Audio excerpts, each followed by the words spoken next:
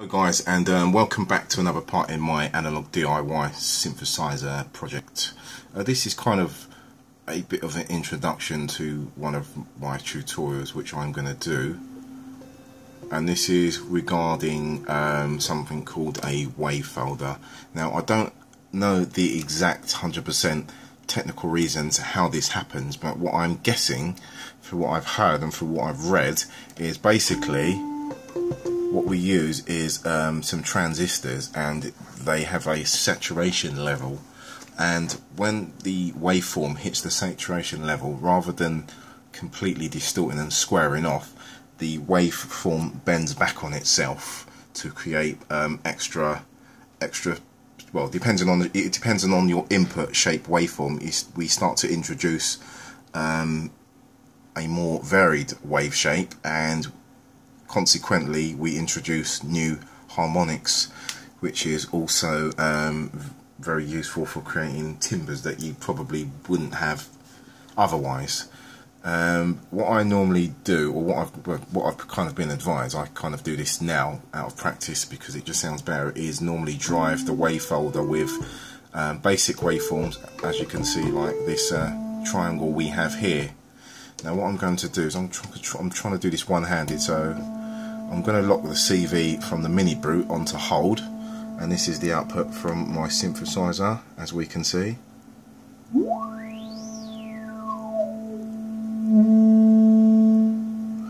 And I have installed it post filter for wavefolding, so we go VCOs into the filters, out from the filters into the VCA. Now the VCA, the amount of VCA drive that goes into the Wavefolder kind of determines how much of a fold you're going to get. The higher the amplitude, the more of a fold you're going to get.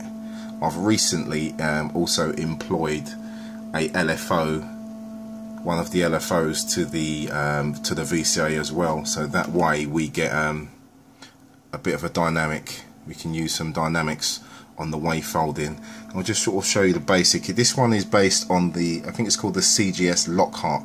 It's not as elaborate as anything like the Topo Brillo Wavefolder. It's just quite a very basic, very small part counts, very easy to build Wavefolder, which uses 2 transistors and a single op amp, and that is it. Now what I have done, I kind of thought to myself, let me try something. So basically what I've done is built 2 stages of it. So rather than just setting at the one stage, I've built one Wavefolder, and then the output of that goes into the next Wavefolder, which is basically I've just doubled the circuit, and that has given me extra bends in my wave. So if we look at, and that's our triangle wave from VCO3. Let's just turn that down slightly, and then I have as you can see, we have and then the mount knob. So that's our triangle wave.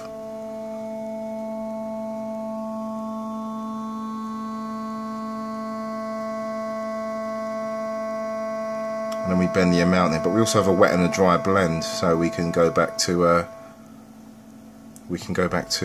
the normal state of the waveform. And as we can see, that introduces sort of slightly FM sounding tones. Let's put that on and up, so give me hands free.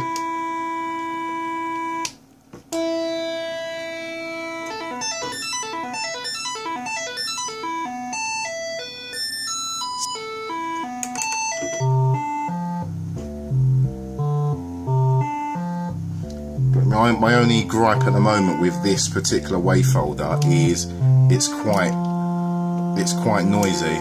And when I say noisy, it's quite a lot of hiss from the transistors. I'm not too bothered about that, to be honest with you. There's a lot of tweaks and stuff I can still further on make.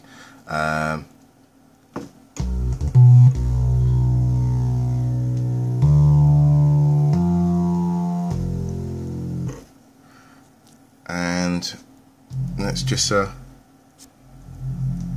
as we can see there, at the moment I have an LFO on the amplitude modulation.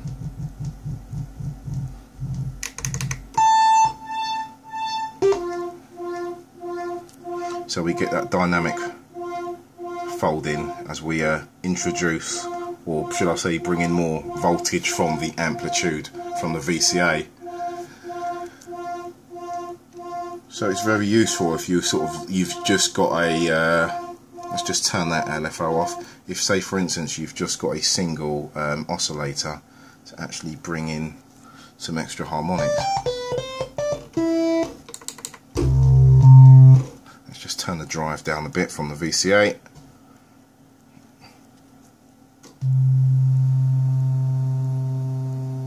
And let's add another oscillator triangle wave.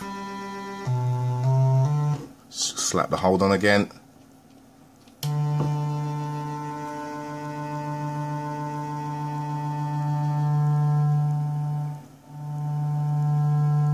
And bring in more drive from the VCA.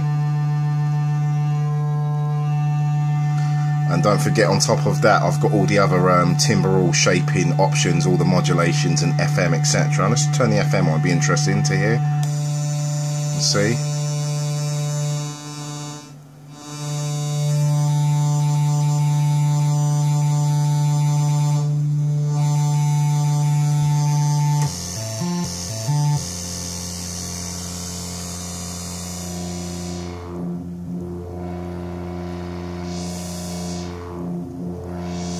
And add a bit of chorus.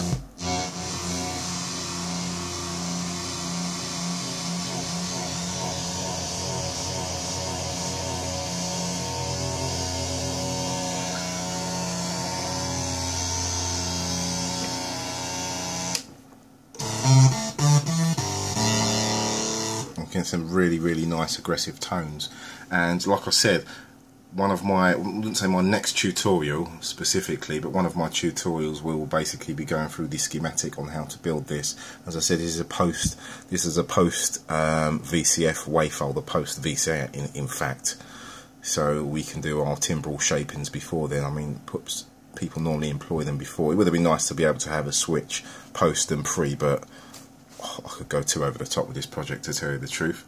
So yeah, and that's about it. Anyway, thank you for watching, guys. Leave comments and questions if you have them in the relevant section. Give me a thumbs up if you're liking this one, and subscribe if you're new to this channel and you haven't already done so, and hope to catch you guys all very soon. Alright, thank you for watching, people.